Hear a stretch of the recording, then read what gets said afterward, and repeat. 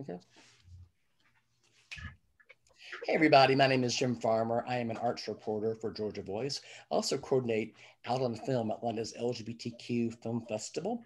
For those of you out there, we started our Zoom conversations last year, so please subscribe to our YouTube channel, and also please remember to like and share your favorite videos.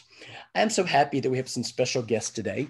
Earlier, I found out that Strand Releasing, who is always at the forefront of LGBTQ titles, has restored 4 other classic LGBT titles and making them available for streaming on June 1st.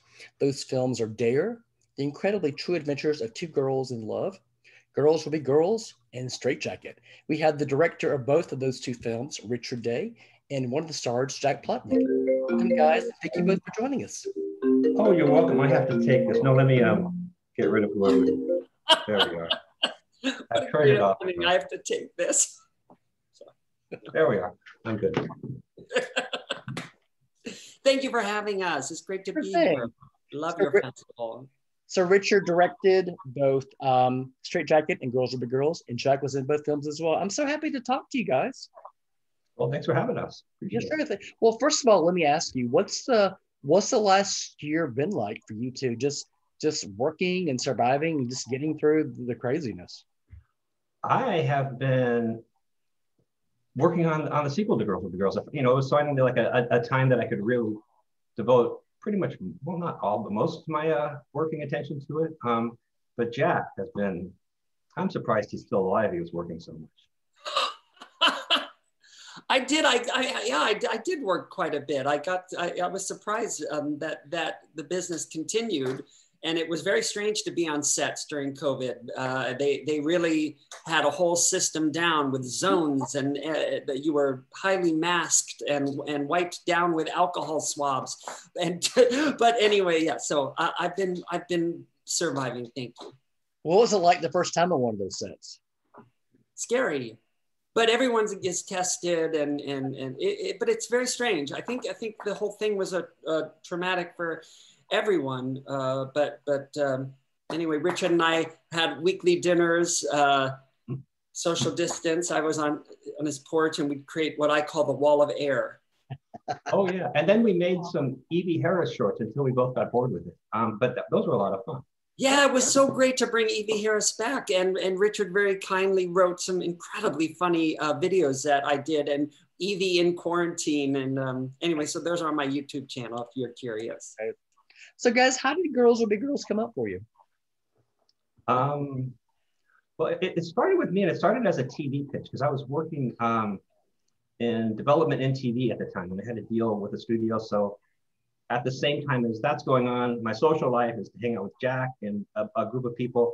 And we would go to see Coco's show at the Renberg and Varla's show at the Renberg. And then Jack would perform Edie at parties and things, just, you know, as favors to friends. And watching all of that, and at the same time, the other part of my brain thinking like, what can I pitch to this TV studio? I just came up with the Golden Girls, but with these 3 drag queens. I'd never seen anything like it on TV, and I thought I was onto something. I thought I was onto a $100 million idea, and I took it to the studio, and they had 2 quotes. Why not just do a show about child molesters? And the other one was, if we go out with that pitch, we'll lose all credibility as suppliers. Oh, geez. Which was like, I guess the gay sensibility is different. I don't know. I mean, it was a strangely emphatic no. Like not just no, but we're not sure that we made the right decision being in business with you, if that's what you're going to bring us. Oh, wow. That's crazy. Jack, how did you find Evie? I mean, how did you locate Evie? Well, I was doing sketch comedy with my comedy partner, Seth Rudetsky, in New York. And it was a character that was originally inspired by this infomercial lady from the 80s that really tickled us. And then we started writing sketches with her among a lot of different characters I was doing at the time. But Evie was something that just really kept returning because I'm obsessed with those women, the Judy, Liza, Barbara, that whole period. And so she kept coming up, as Richard said, at parties and comedy nights. I would do it. And Richard's brilliance was to see these 3 characters, because we were completely obsessed with Coco and Varla and what they were doing. And him putting all three together was just such a stroke of brilliance, because their characters bounce off each other so well. I was gonna say, I mean, individually, all of these. I mean, your Evie, Clinton's Coco, Jeffrey's Barlogene. You know, individually they're all great, but put them together, and there's just so much energy. And you're right, it's just a wonderful comic meshing. I mean, Richard, can you talk about bringing them together? I mean, how did you ever think they would work together this much in sync? Well, yes. I mean, I had a bit of a head start because Jack was doing one or two benefits with Coco. So I'd seen, Okay. and I've been to those. So I'd seen them banter, and that was a really good, like Laurel and Hardy kind of, they're perfectly meshed, and one's outgoing, Yeah. one's, more grounded in 100 other ways. And then because I'd written a bunch of TV, I understood like that what you look for in a cast for a comedy is everybody has very different personalities that can interact. And so it was really easy for me to imagine, okay, now you bring into this bitter old, not exactly mean-spirited, but certainly self-obsessed actress, and this kind of put upon, never quite successful, low self-esteem character. A third thing that goes great with that is they kind of, in her own world, ditzy, young character. I mean, how you would write it in a TV show, but I didn't have to, because it was just a matter of going, oh, there's one, already fully formed in the person of Barlogene Mermaid. That was, and there weren't really like if I had to do a fourth one, I don't think back then there was like a fourth drag performer on that level, at least that I was aware of, and it was kind of plugged in. I mean, a lot have come since, obviously, but those were the two big ones doing it professionally, and Jack, a very successful actor doing this character for fun. If I remember correctly, Richard, didn't you film this at your house? I did, yeah. Okay. That was the only way. I mean, I was a little bit wrong. I've always been a little bit wrong about how much things will cost, sort of to my personal disasters. But it was like I thought. I was a TV writer, and I was living alone in this kind of sizable house at the time, and I was aware that when you're filming things, the really expensive thing, if is to get a soundstage. But once you have one, that's always free to shoot at, and it's always expensive on a show if you want to leave the soundstage. Similarly, locations are really expensive, especially because it's not your place, and you have to then bring in all these. It's so expensive to shoot either at a stage or a location that you get. But if you have a house and it's big enough to house a shoot, it just seemed like an amazing resource, because cameras had gotten so inexpensive, and high-def video had made that kind of a trivial expense, and I was under the impression, incorrectly, that therefore I could make a movie for practically nothing. It turned out there's a lot of other expenses, but that's how it happened. And it was, I gotta say, a huge benefit to just have that home base, just to know that's where the production lives. No one can kick us out, no one will see us, and it's got enough different spaces in it that it won't seem completely staged bound. Sure. The film came out to a critical success, commercial success. You three won Best Actress at Outfest, if I remember. Belated congratulations. Thank you. Can both of you talk about how that film changed your personal and professional lives, your careers? Well, I was completely inspired by Richard's artistic passion to get his voice out on film and not wait for someone to invite him to do that, but do it himself. I mean, it was the first time that I'd ever done something that was totally the kind of humor I liked, because that's not going to get made for network television. And so Richard's can-do kind of approach, and just say, if you want to make it, really, really changed my life, because it inspired me to do the same. And so I guess that I'm just very inspired by Richard and how he just makes things happen. Because I mean, it was so homemade, and we just did it. It was, and I mean, I have to really cop to this incredible amount of privilege that kind of was the engine behind the whole thing. Because I was working as a TV writer, we're talking around 2000-ish, and they paid you pretty well. And I'm gay, so I didn't have any dependents or anything. Yeah. But that's a really fortunate position to be in, to have enough money that you could do. For instance, I did an off-Broadway play in this film and the next film. So it's not like I had a big head start that I had nothing to do with, in that regard. But in terms of the, and why I did it, it was because working in TV at the time, now there's Netflix and there's, there was HBO, but now there's 100 HBOs. And there's this sense that if you have a really interesting vision, you might be able to get it on the air. It's more of a lottery, but back then there wasn't even that. You had to do network television in all of its, just very straightforward, not particularly challenging, and very straight. Yeah, straight, right. So I couldn't, I really felt like I'm going to go my whole life and I'll have, had a successful career, and I could tell people my name is on that TV show I don't like, and that other one I don't like, but no one was going to make my show. Like when I would pitch them, like I said, they couldn't believe somebody would be that out of touch to want to pitch a drag show. I realized I'm going to have to make this stuff myself, and why not? If I'm going to get my vision out there, it's just not going to happen any other way. By the way, that's how all films in the gay world pretty much get made. There's no studio making them. There's no market for it. It's just people that finally decided they were going to do it themselves. And no one has a more wicked sense of humor than Richard, and I'm just so grateful that the world discovered it. Well, I became as obsessed as I was with the things that came out of his mouth, which I was always in complete shock. Well, you want to know what a big miscalculation I made as well. So the whole existence of these films is based on me not being very savvy about the marketplace. I thought, there was this model at the time, especially, you make your independent movie, and if it's good and if it goes to Sundance, then you can do studio films. And then who knows, you're off to the races. We've seen that happen a lot of times. And so that's what I did. And I made the films that interested me. And those were gay films, but they did get the reaction you're talking about, like, except with an asterisk. They did get that reaction among gay people. It didn't occur to me that these films were entirely invisible to 90% of Hollywood and the world at large, that straight people and straight executives do not go to or know about gay movies at all. So, it got to a point where you could say Girls Will Be Girls to any gay person, and they'd probably know what you're talking about. They might not have seen it or liked it, but they would be aware of it. With straight people, I'm sure it's true to this day, but it really killed me at meetings and kept anything from really happening from these movies. You'd have to explain Girls Will Be Girls. Yes, it's a movie. It's a feature. It stars drag queens. Why drag queen? Okay, never mind. Just it did nothing for my career, or except give me confidence.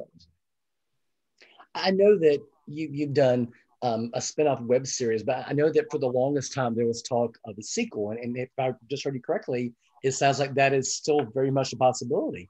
Can you tell us more? Well, we filmed it rather a long time ago, actually, and it was filmed in a particular way with green screen because we had much less money. Mm-hmm. And I'm not working so much in TV anymore, so I don't have my own reserve money to draw upon. And Jack had a friend, Willie Butler, who was very kind enough to lend us this whole green screen studio for free, a huge resource, just like the house was.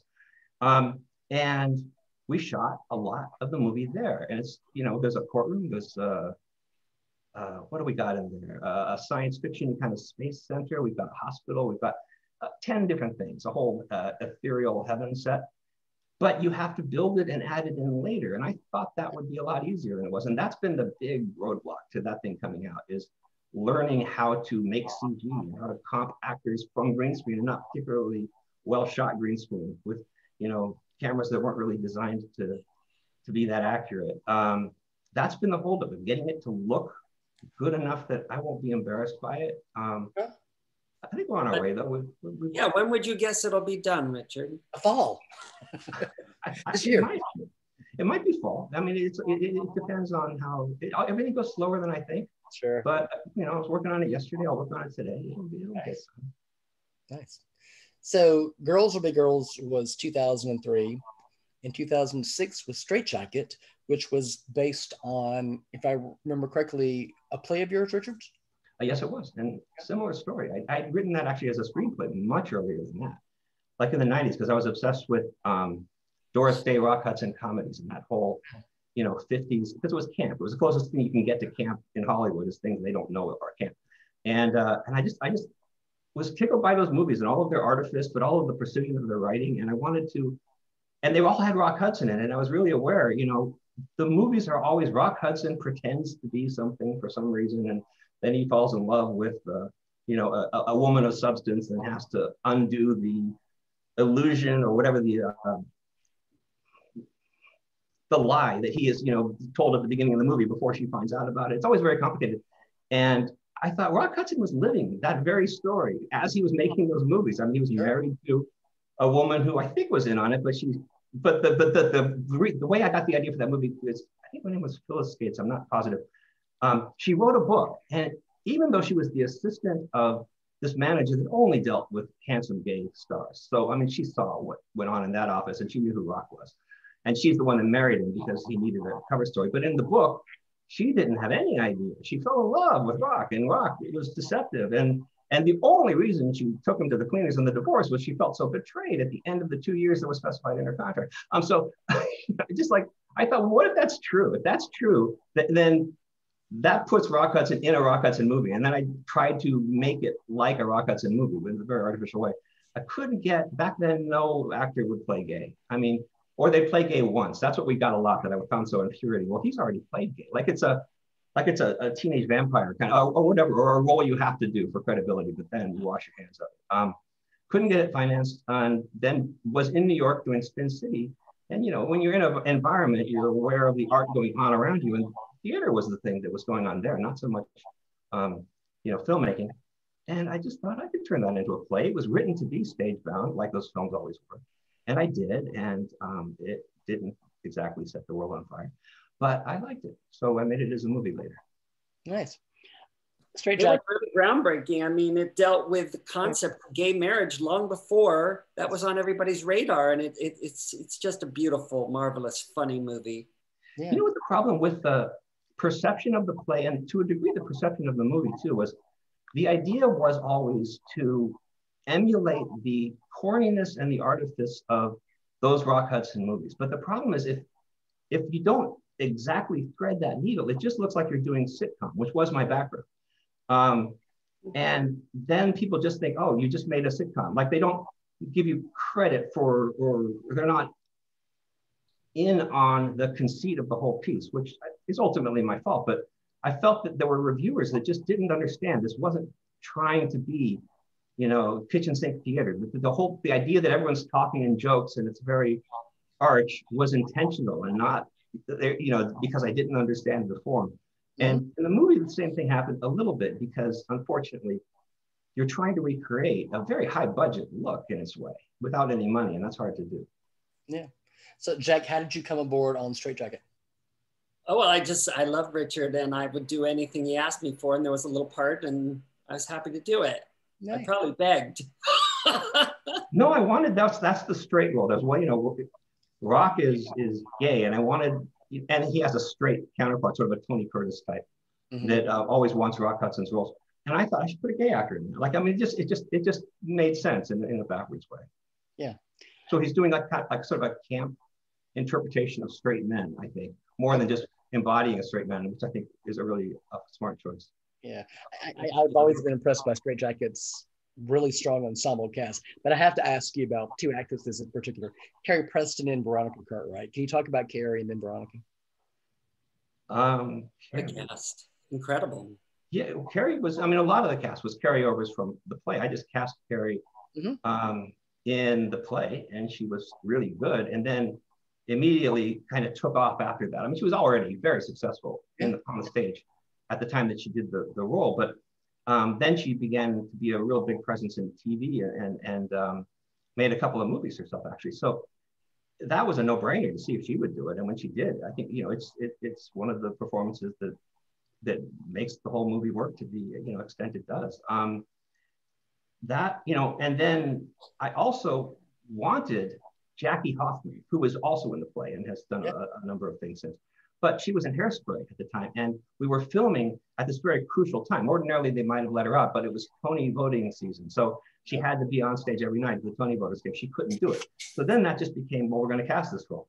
And Cami Patton and Irene Kagan, who were these casting directors I'd worked with on pilots, they just have this weird, like I've done two things with them that have been produced. And in both cases, you look at the cast now and it's full of big stars that weren't stars at the time. It's just she had that good of an eye. Veronica was already a star, but she just came up with that. What I'm saying is she has an ability to look at the role and know who's going to prosper in it. And she came in with the idea of Veronica Cartwright, who was nice enough to do it. You know, she didn't need to. And I think she's really good in the role too. Okay. I was working at the Midtown Arts Cinema in Atlanta. I was their marketing manager, and so I was handling promoting all the films that there. And so we showed Straight Jacket, and Carrie actually, who lives in Macon outside of Atlanta, was down for the screening. That we had a great screening that night, a really great Q. Oh, It was really, really good. it's an audience pleaser. Yeah.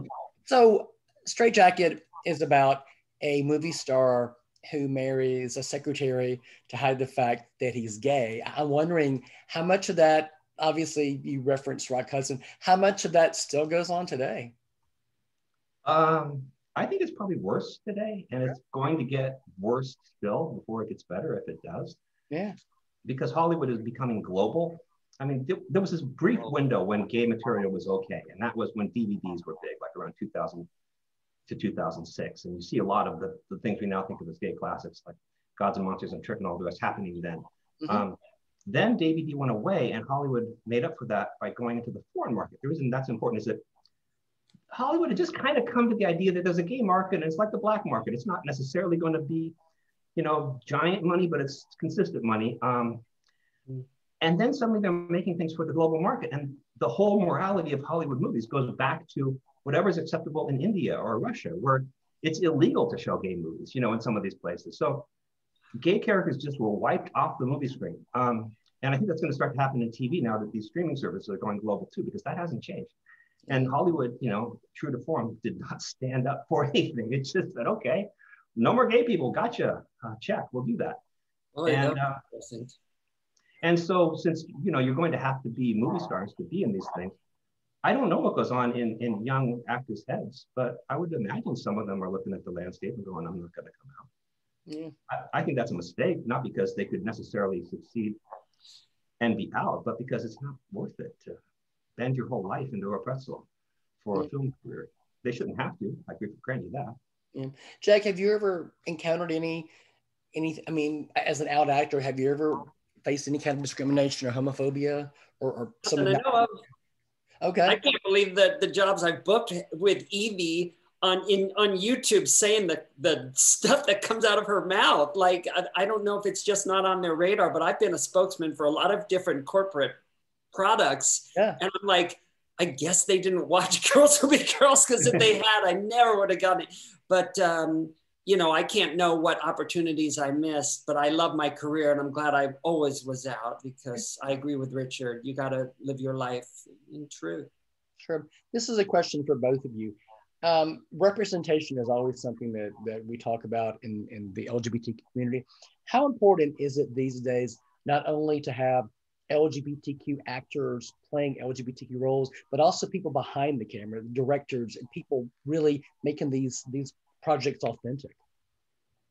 I think that's important. And I mean, especially because of what I just talked about, how there's not a lot of gay material that they allow to be produced. So the few things that, I mean, just on a, almost starting with just decency, like, you know, straight people get 99% of everything already. And there's this 1% of gay things that sometimes happen, and they're going to take those too. I mean, there's just that. And there's also the sense that, you know, movies that would have been good, like the Liberace movie and like Brokeback Mountain, I know those have their fans, but I look at them as just straight people cluelessly guessing what gay things are. And it seems like it's pretty dark to them. It's pretty sad. You know, and people are always dying in these movies and their tragedies. And it's like, and, you know, Brokeback Mountain, it's just like Jake Gyllenhaal practically rapes Heath Ledger, and then you get 10 minutes of just sunsets and wildflowers to get the taste out of your mouth. You know, it's just not, nothing is presented as light and fun and just part of life when straight people get their hands on it, because it's not how they see it, generally speaking, of course. In terms of like, I mean, I'll tell you that when we made these movies, like Straight Jacket, there were no gay stars for many reasons. But when you say gay people, if you want somebody with a name who wants to play a gay role back then, they didn't exist. And the up and coming gay actors wouldn't take gay roles because they didn't want to be, you know, typecast by something they're trying to avoid in their real lives. That's why we ended up casting straight actors actually back then. It's a different time. Now I think you could do it. And I don't have a strong opinion about whether it's morally right or wrong to cast a straight actor in a gay role. I mean, Jack, what are your thoughts on representation and where we are right now? Is that a different question or the same one? The same question, yeah. Oh, well, I love this new thing where people are going, you know what? If it's a gay role, it should be played by a gay person. Like, I like that, but I don't know about morally or whatever, but I wish that you know, in the prom that it was given to the gay actor who starred on Broadway and not to James, because, and that's just a fear of like, will we get enough eyes on this? And I just think that's a shame, but I've been in Hollywood long enough to understand that they need an audience, and that's one way to do it. But anyway, I hope we continue going in this direction. If you're playing, if it's a trans character, I would love it to be a trans actor, and et cetera, et cetera. Yeah, I'm sorry, but it is a self-fulfilling or a self-propagating problem, because since they don't do gay material and don't seem welcoming of gay people, you don't have a lot of out gay actors. And the ones that there are don't get a lot of opportunities to become stars. And so suddenly you have a gay starring role, and the system has made sure in various ways there aren't gay actors with big enough names to play those roles. Guys, how did you react when you found out that Strand was restoring and putting all these films online for potentially a new generation of audiences? Jack's excited. It didn't just happen. I have to say, Michael Warwick, the producer of the film, was just tireless in getting these movies out there again. Okay. And Strand ended up being an excellent partner for it. And we've just been thrilled with the amount of, you know, just their heft they put behind it, and you know, elbow greasing, making sure these are known. You know, these releases don't just happen, but are trumpeted, and I think it'll be a real chance for them to be seen again. But it wasn't, you know, inevitable. Like, Michael was the one that was really just knocking on doors and not giving up and making sure they got out there again. Okay. So I was talking to Jack earlier. I was looking on IMDb, and it feels like Jack has like 74 projects that are coming out. What are some of the projects you're working on, Jack? Sorry, because I don't feel like I have that much going on. I mean, I got it real into creating these after I directed a film, and then I directed a Broadway show that both I co-wrote. And then I was like, am I an actor? Because I really forgot, like I really got out of touch with my acting. And so I started making comedy videos. I have a YouTube channel, and I got real into it. And I've been currently doing this series of Disney inspired videos that I'm really excited at the attention and surprised at the attention they're getting. So I'm currently working on my sort of biggest one yet. Okay. But and I've got some projects that I'm hoping will happen, but it's all too soon to say. But I'm cooking. I'm cooking. Oh, great. Good to hear. Thank you for asking. Yes, I'm getting this. There we go. Hi. What are you working on? Me? Nothing.